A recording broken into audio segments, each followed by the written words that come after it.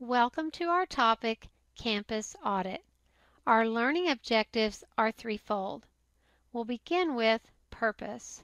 And the purpose of the audit is so that your campus can give an accounting to the district of the textbooks that the district is tracking. Next, let's talk about best practice. And best practice is to centralize your inventory in one location if possible, and stack your books 5 by 5 or 10 by 10. This allows for a much quicker inventory count. Also remember, the goal of the audit is to only count what you can physically touch. Now I'm going to go ahead and share my screen and we'll get started with some step-by-step instruction. Now that I'm logged into the TIPWeb-IM application, I want to start by showing you two ways you can locate the audit. The first is on the home screen of your application under the Alerts header. Note we have a new campus audit. Once we've begun working in that audit, it will move from New to In Progress. And once we've submitted the audit to the district, it will list under Submitted. There's another way you can locate the audit, and that's in your navigation area under Inventory. I'll go ahead and click on Inventory, and on the right of my page under the Audits header, I can enter into the audit page by clicking on Audit Management. I'm going to go ahead and go back to my home page, and we're going to enter in under the Alerts area. I'll click on New Campus Audit, which will bring us to the Campus Audit page. On this page, the new audit will list under the blue grid header. It will list the audit name, the date the district created the audit, the date the district wants the audit completed, and if it's been submitted, a submitted date will populate. The status of the audit will also show. The statuses that you'll see on your screen during training today is New, and when I begin working in the audit, it will update to In Progress, and when I submit the audit to the district, it will say Submitted. We also have an Edit icon, and this Edit icon allows us to enter into the audit and begin working. Before I do that, I want to show you some very important reporting that you can use outside of the audit if you want to write down your counts. I'll go ahead and click on Campus Audit Worksheet, and it will open up a printable worksheet. Note at the top it lists that it is the campus audit, the date it was printed, the status of the audit, which is now New, once it's been submitted, who submitted it, and the date it was submitted.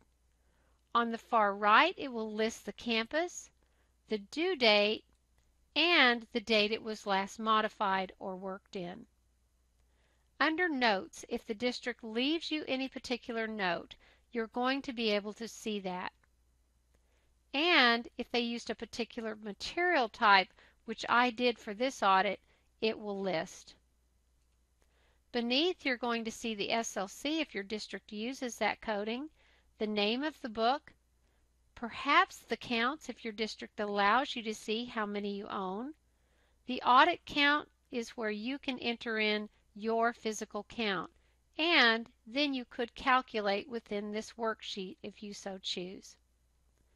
I'm going to go ahead and X out of this worksheet, and next let's go ahead and go into the audit by clicking on the Edit icon. Clicking on the Edit icon brings us into the Edit Campus Audit page. Note the audit name will list, date created, any notes provided by your district, along with the campus name and due date. Beneath, you'll find a search by area, so if you need to search for a particular ISBN, title, publisher, or SLC, you can do so by entering the search criteria and clicking on the binoculars.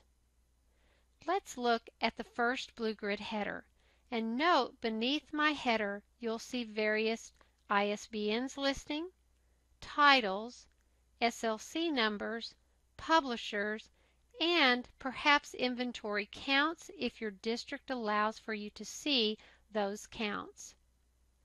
Our purpose is to make sure that we get each textbook listing beneath the first blue grid header to populate beneath the second.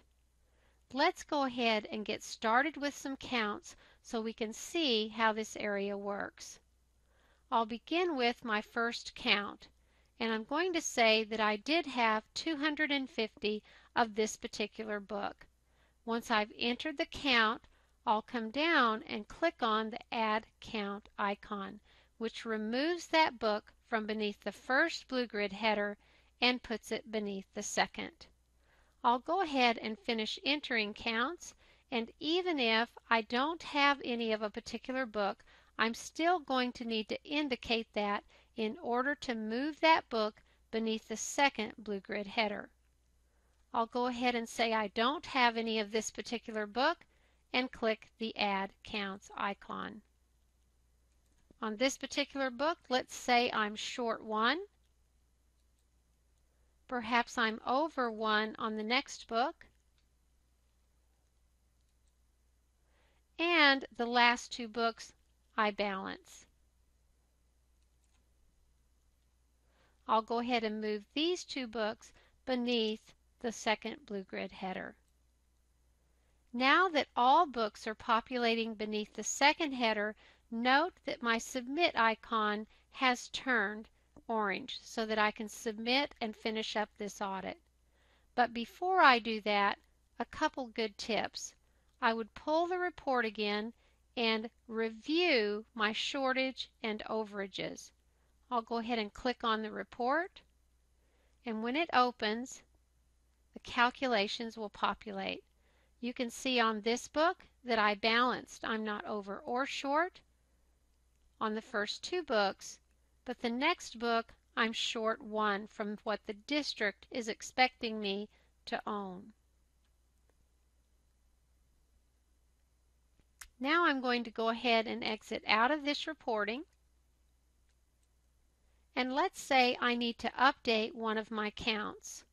I'm going to come down and edit Health Calculus, and let's say I discovered we did have one more book than the 150. I can click on Edit, and if I need to add one, I simply put a 1 and save.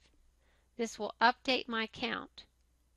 If I decide I want to remove a book from beneath the second blue grid header, I simply click on the Delete icon, which moves the book back up to the top. Note, though, that I remove the ability to submit to the district until I fill in a count and again add the count beneath the second blue grid header. Now that I've reviewed my counts, I'm ready to submit to the district. I'll go ahead and click on the Submit icon, and note that it's going to ask me to sign and submit, agreeing that the signature and initials below will be the electronic representation of my signature for the purpose of submitting the audit. And by submitting this audit, I agree to all the counts provided by my campus. I'll go ahead and type my name, put my initials, sign and submit. Now that my audit is submitted, I can no longer edit. I can, however, continue to pull the reporting to review. I'll go ahead and back out of the audit page, take you back to the home page, and note under alerts that the audit has been submitted to the district.